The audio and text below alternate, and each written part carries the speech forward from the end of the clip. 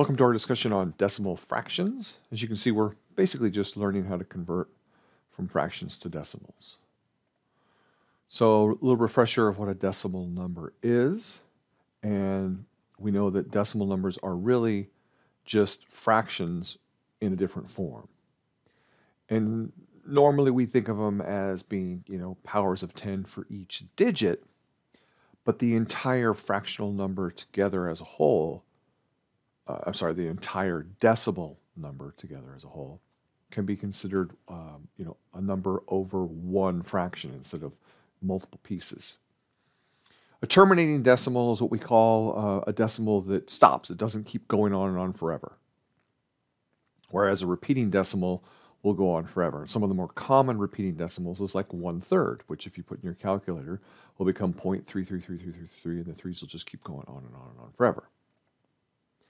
So for instance, if we wanted to convert 5/8 to a decimal form, well, of course, we could just stick it in technology. Or if we want to do the long division, we put in our decimal point because we know it's going to be less than 1, right? And we just start doing the long division until we get a remainder of 0, and we see it's 0.625. That would be a terminating decimal. To remind ourselves, denominator just means the number on the bottom of the fraction. And when we're dealing with decimal numbers, the number on the bottom of the fraction is always going to be a power of 10. So for instance, 11 over 1,000 is 11 thousandths. And we know that the first number past the decimal point, the first digit, is the tens place, the hundredths place, and the thousandths place. So there's 11 thousandths. Also, you just know that 3 zeros means you got to move the decimal place 3 spots. So you start with it to the right of 11, right? Because that's 11. And then you move it over 3 spots, and that's where you get 0.011. Okay, shop fractions are fractions that, come up in everyday applications in the United States. Everybody else uses the metric system. But for us, shop fractions are the types of things that you would see on a ruler or a tape measure, right? Or any kind of typical U.S. Unit measuring device. And basically, it's it's a number over a power of 2. So 1/2, 1/4, which is 2 squared, 1/8, which is 2 cubed, 1/16, which is 2 to the 4th, 1/32, 2 to the 5th, 64th, and so on and so forth. Normally, most things don't go any more accurate than a 64th, unless you're using really accurate tools like micrometers and things like that.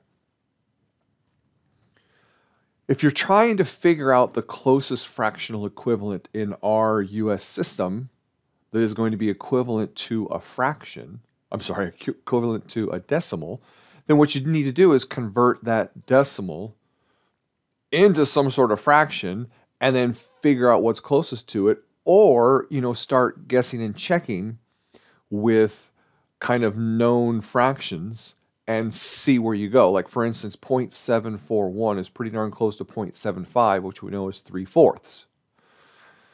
And then from there, you can adjust. Okay, well, if we want to go a little bit smaller, right, we would go to eighths. And we know that 3/4 is the same thing as 6/8. Well, 0.74 is a little bit smaller than 3/4 or 6/8. So maybe you try 5/8 and see what that is. If that's still bigger than 0.741, then you go, okay, double 5/8, that gives me 10/16. And now I need to go smaller, so I try 9/16. And you keep doing that until you capture something that's smaller than it.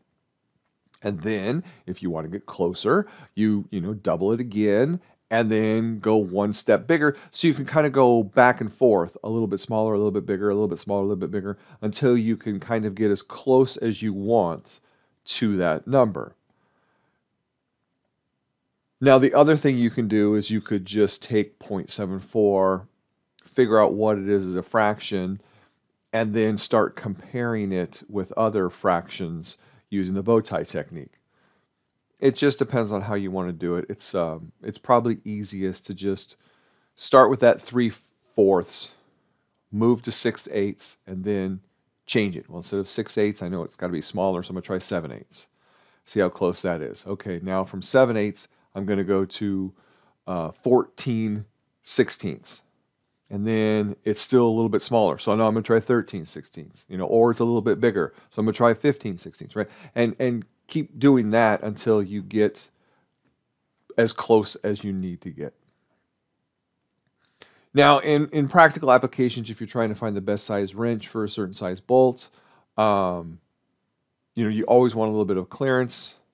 And in these cases, you would choose the higher of your two options once you get to the 2, because obviously the smaller one ain't going to fit. Now, repeating decimals. As I mentioned before, 1/3 is 0.3 repeating. And you can write a bunch of those with the 3 little dots, which means it goes on forever. I think that's called an ellipsis. If it has a different pattern, like for instance 272727, then you can write it like that. But you could also designate repeating decimals with a little vertical line. Sorry, a little horizontal line. Boy, I'm terrible today. A horizontal line over what repeats. So in this case, the 3 repeats, so you just have the line over the 3. Here, the 27, right? The 27 repeats, so the line has to go over 2 and 7. So you know that it goes 272727. If you just put it over the 2, then that would be 22222. Completely different, right? Decimal. You can convert fractions to decimals always very easily by doing the long division. And once you start getting a repeating pattern, that's when you can stop and just put the repeating little bar on it. Now, what if you need to go the other way and you need to take a repeating decimal and write it as a fraction? Well, there's a really easy trick. And it's all about just nines.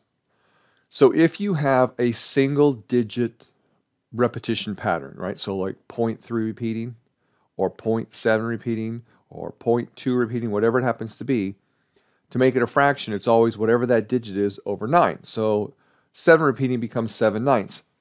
3 repeating becomes 3/9, which of course reduces to 1/3, and we already knew that 3 repeating was 1/3. See, so it works.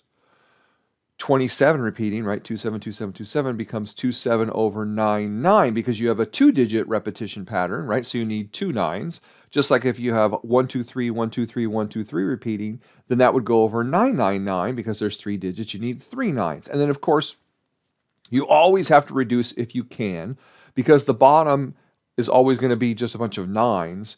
Really, the only thing that's going to reduce top and bottom is going to be 3s and 9s, and we know the trick for if something is divisible by 3 is you just add up the digits, and if that number is divisible by 3, the whole thing is divisible by 3. And for 9, it's the same thing. If you add up the digits and that thing's divisible by 9, then the whole thing is divisible by 9. So 27, 2 plus 7 is 9, and we go, aha, it's divisible by 9. 27 divided by 9 is 3, and then of course 99 divisible by 9 is 11. We go 1 plus 2 plus 3, right? That's 3, 4, 5, 6. 6 is divisible by 3, but not by 9. So we could divide it by 3, which gives us 41. Divide the bottom by 3, which gives us 333. And 41 is pretty much, all we're going to do, because we see the bottom is just going to be divisible by 3, and then 111. And that's not divisible by either of those two things. Okay, if you want to know the generalized pattern for writing any repeating decimal as a fraction, it's pretty easy. So in the previous examples, this whole 9 trick only works if the repeating decimal starts right at the decimal point, right? So it's 0.7 repeating, 0.27 repeating, 0.123 repeating. As soon as you have something like this where it's 0.5 and then the 3 repeats, now you're in trouble. That you can't just put that 53 over 99. It's not going to work.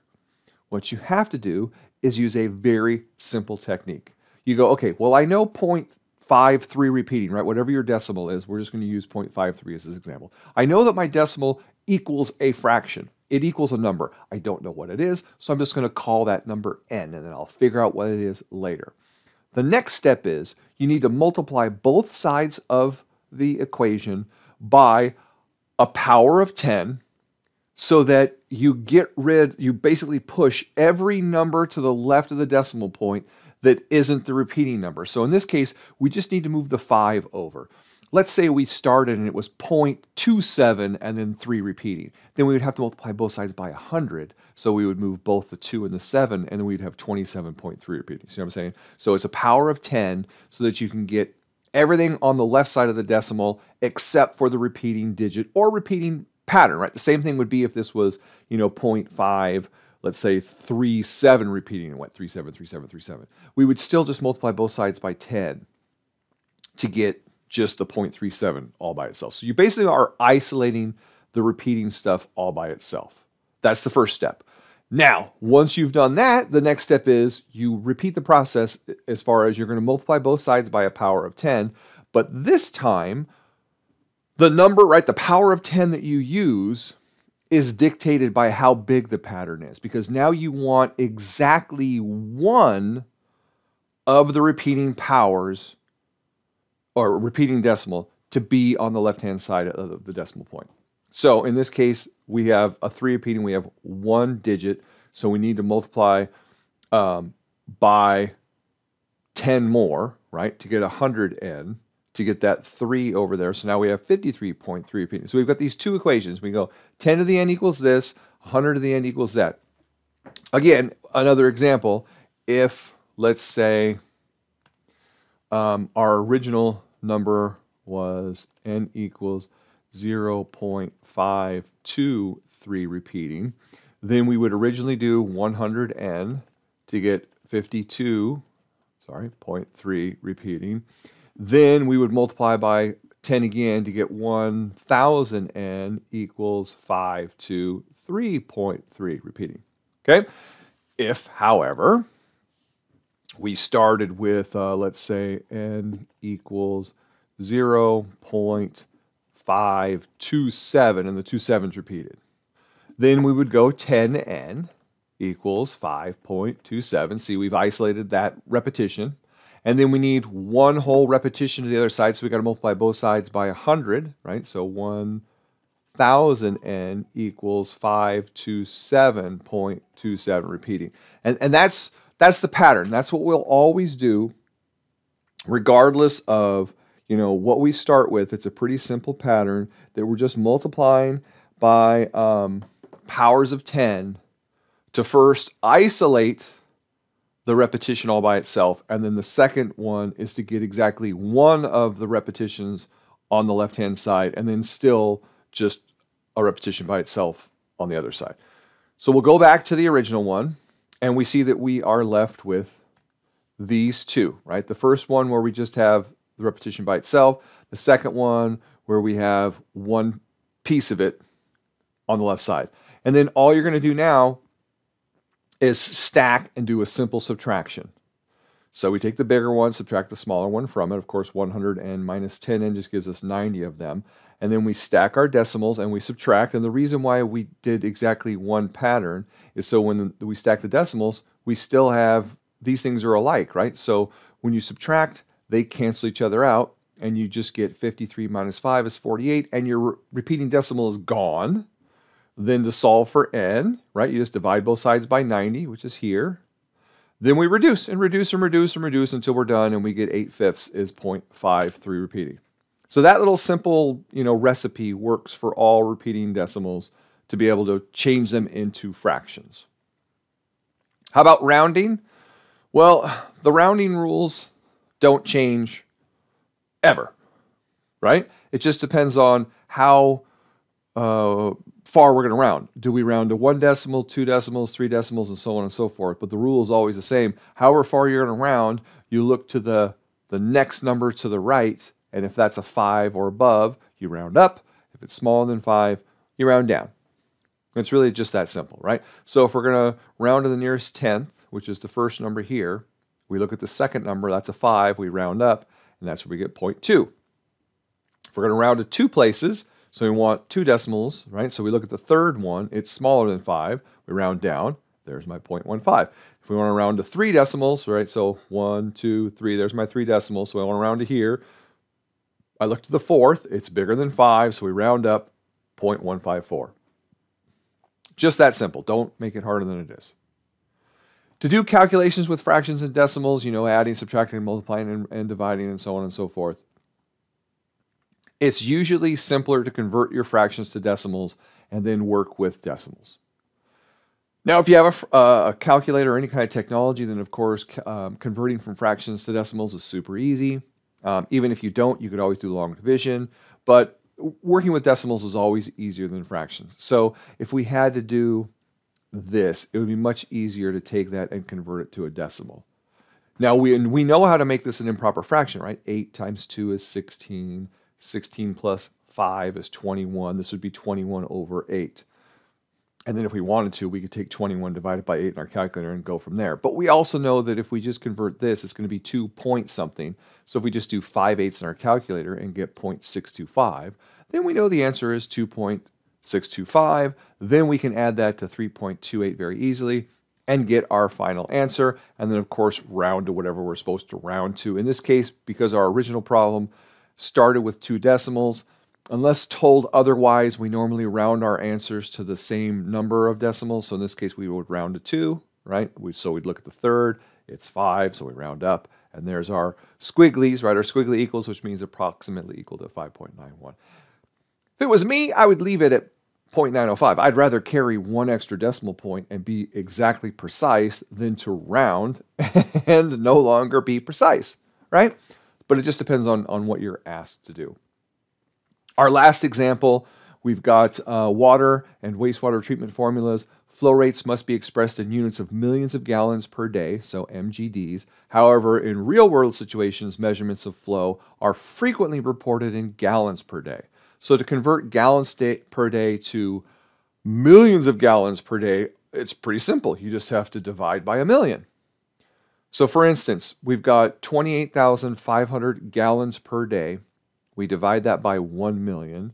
We get 0.0285 millions of gallons per day. It's kind of silly, but you know that's what they would want in this kind of setting. All right, that's all I have for you.